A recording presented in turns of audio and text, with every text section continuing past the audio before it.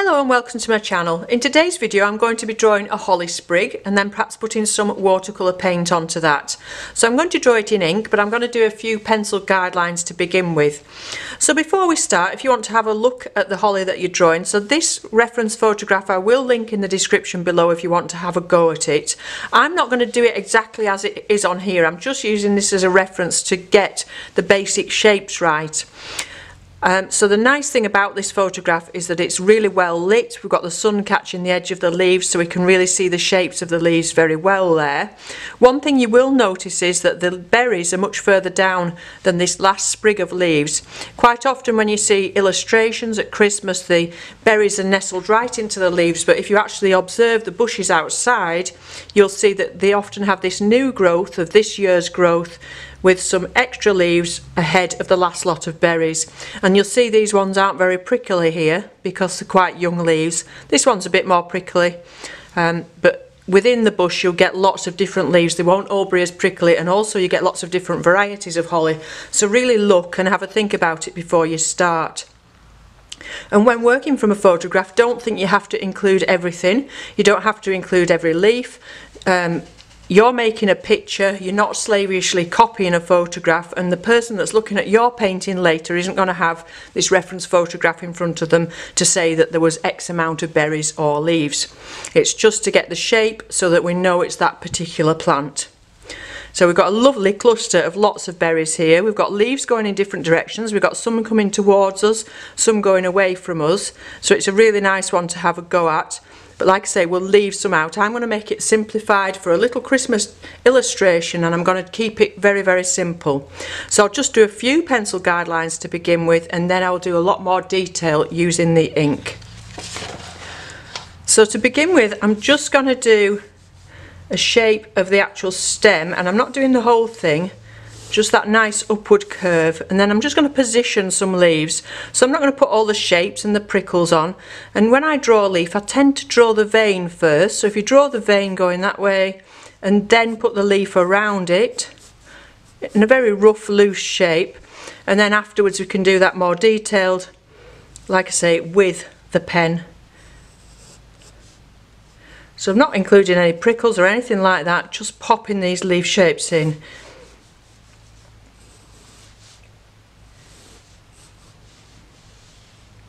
And I'm going to ignore the ones that are behind and try and simplify this shape.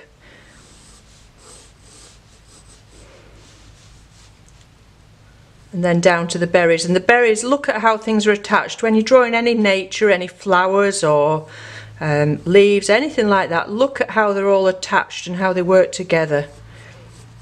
And I'm not counting these berries, I'm not looking at where each one lines up to another one. I'm just making a very loose idea of where they might be. Got another leaf going this way,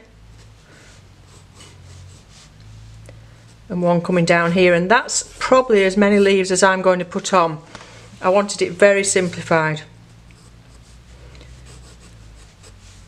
Okay, so I'm going to go ahead now and put lots more detail in that with the pen, which may take me a while.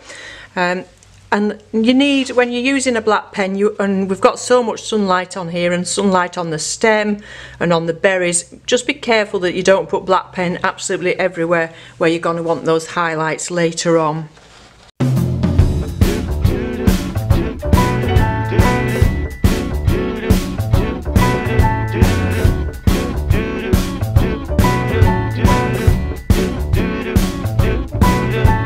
I'm walking around feeling free, thinking about what's happened to me from July up till now. Don't know where, don't know how. Lately I've come to realize that I can see it in your eyes, so it's true. I'm so glad you feel it too. Nothing to hide, we're falling in love.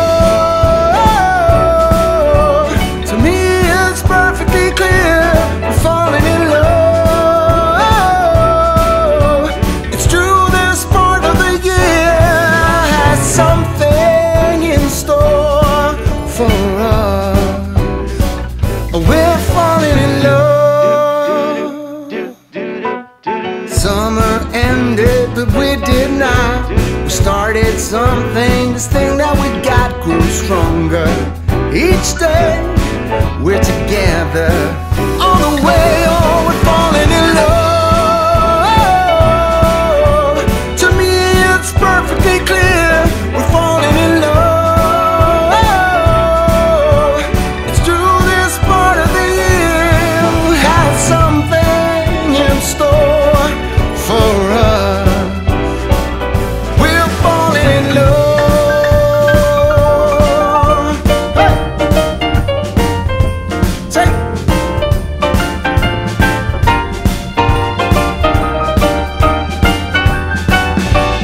Walking around, you and me, the Christmas time's got the best of me. Then it starts to snow in our hearts. We both know that we're falling in love. To me it's perfectly clear, we're falling in love. It's true, this part of the year has something in store for us. We're falling in love.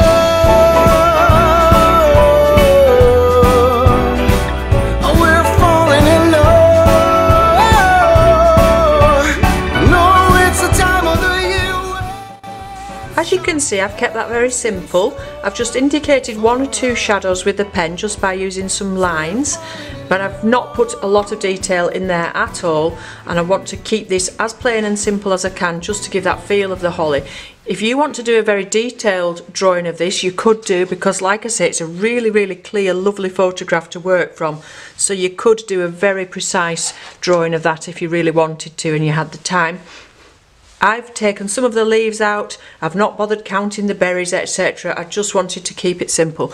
So the colours that I'm going to use are the Sennelier travel set, which I've used quite a bit. As you can see, we've got some lovely reds in there, so probably go for this one here. And we'll probably use some yellow actually, because there's quite a bit of yellow, and I might use some green, but I'm going to use them more or less straight from the pan and straight onto the paper, not doing any mixing really. And I'm going to leave the background white. So I should have said this is a mixed media pad, and it's a lovely smooth paper, because when you're working with an ink pen and you want to do a nice drawing, you don't want your pen bumping across a rough surface of a watercolour paper. So just think about that when you're using a pen to do some precise drawing, that what paper that you're using, that you want it to be quite nice and smooth. So I'll go ahead now and put some colour on this. Like I said, just using these more or less straight from the pan and not mixing them. So I will wet each individual leaf and the berries and then just pop the colour straight into that.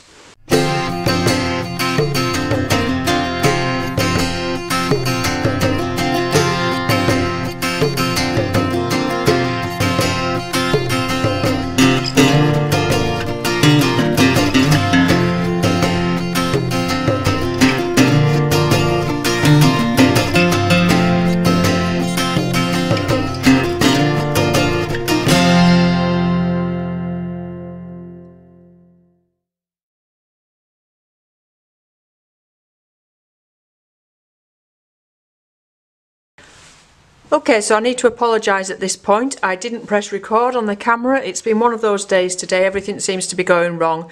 So I'm really sorry about that. So all I've done is, like I did with these first two leaves, is wet the area and then pop the colour in straight from the pan. So the red for the berries and this green for the leaves, and then I used a little bit of the sienna with some red added for the stem, but I've kept it really simple. And as it's starting to dry now, what I'm going to do is pop some other colours over the top, because with the leaves where we've got shadows and where we've got highlights, it's showing slightly darker and lighter. So I'm going to pop some yellow over the top of some of the brighter areas, and that's going to make these leaves a little bit more 3D. And I'm just popping this straight over the top without any water to begin with. And not necessarily following exactly what's on the photograph, just varying it a little bit. Not happy with how thick the paint is on this last leaf, and actually some of the drawing here is a bit cat-handed as well. Just pop that yellow over the top side where the sun is shining on there. And if you just follow the vein up and do 1/2, it just gives that leaf a little bit more shape. And on this side we've got this turning over here, and then it's darker underneath. But I don't want to overdo it with these colours.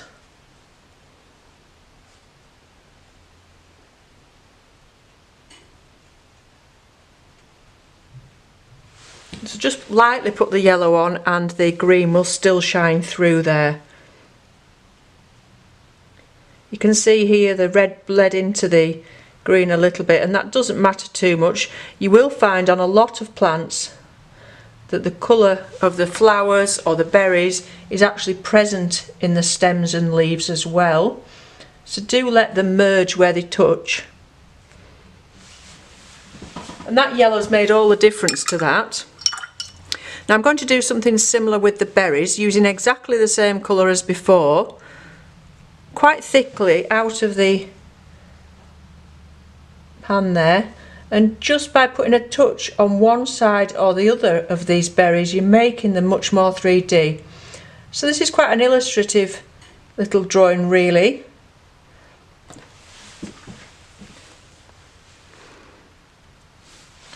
But you just get that spherical shape just by touching one side, giving some shadow to those berries. You'll notice this is quite a small brush. It's actually a size 3, and it's a nice fine brush there, and it's a sable one. So obviously that's going to depend on how big you want to do the whole thing. So where it's a little bit darker, I'm just going to mix a tiny bit of that green with a little bit of blue in it, just to make it slightly darker than the first colour. And we'll just pop that in 1 or 2 places where it's very shady. So this side of this leaf,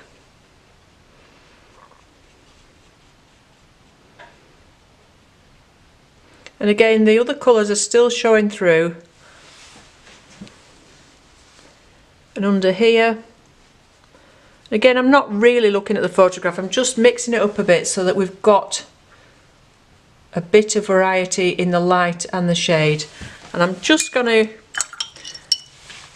with a damp brush, touch the edge of that just to soften that off a little bit. You could have wet the area first.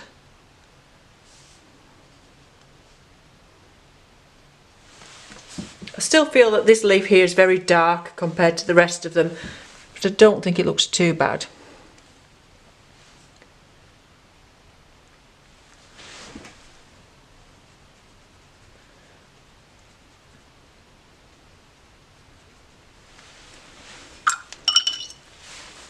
And for me that's probably enough. I don't want to go on piling more and more paint on and adding more and more detail.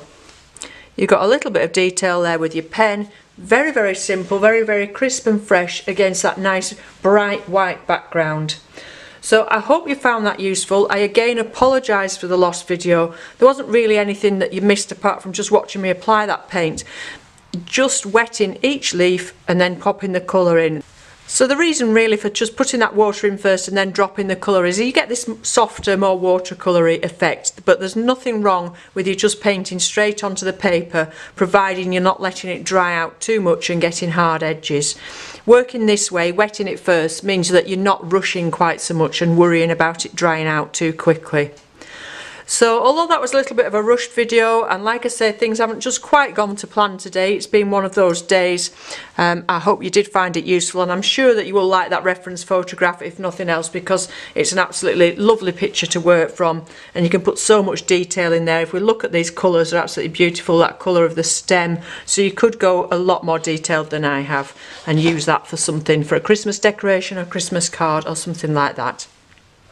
So you may have noticed, those of you that are regular to my channel, that I didn't have a video out on Monday or last Monday. I've just decided in these last few weeks that I'm now going to go down to one YouTube video a week, which will be on a Thursday afternoon. I'm just really struggling to find the time to do 2 every week. And to give it the attention that it needs. So for the time being, I'm just going to be doing 1 on a Thursday afternoon. So for those of you that are new to my channel, I'll be here every Thursday afternoon at 2 o'clock, and we do a variety of subjects, some watercolour, we use brush, all sorts of other media in drawing and painting, mostly for beginners. I'll be back again next Thursday with another tutorial or demonstration. In the meantime, enjoy your painting and drawing, and bye for now.